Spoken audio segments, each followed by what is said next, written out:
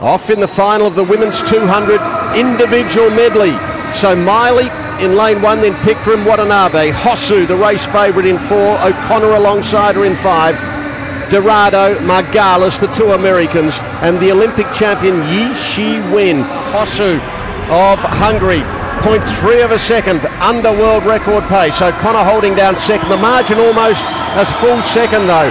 It's Dorado of the United States third. Katinka Hosszu in the women's 200 individual medley. She's after a world record.